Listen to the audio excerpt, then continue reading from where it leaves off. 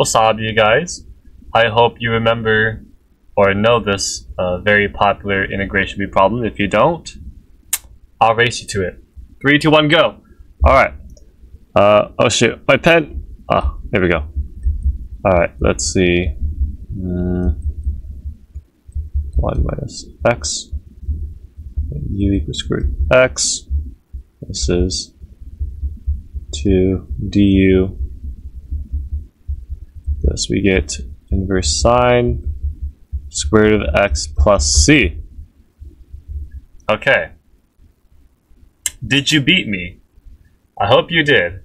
If not, you need to know this integral very well.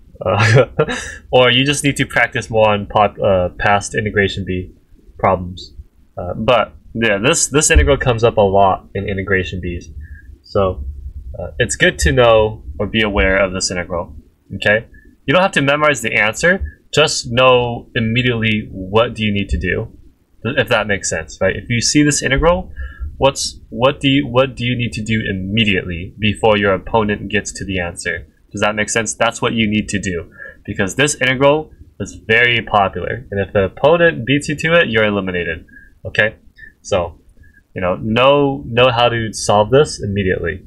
Okay? You don't have to memorize the answer, just memorize the process of getting to the solution. Okay? So, again, let's recap.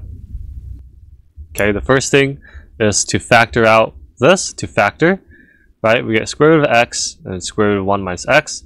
Then this should hint at you, oh, let u equal square root of x. And the reason is because du, you should already know if you're advanced, du is equal to dx over square root of, 1 over 2 root x, right? The derivative of square root of x is 1 over 2 root x, okay? Very popular derivative that, you should know as a speed integrator. Okay, so we got that, so that's why this cancels out, and we're left with 1 minus u squared, and we already know what this is. It's a basic integral. That's inverse sine, okay? And that's how you get this answer. Alright? So, definitely know this, especially for beginners. This is a very good beginner integral that every beginner should know. Alright?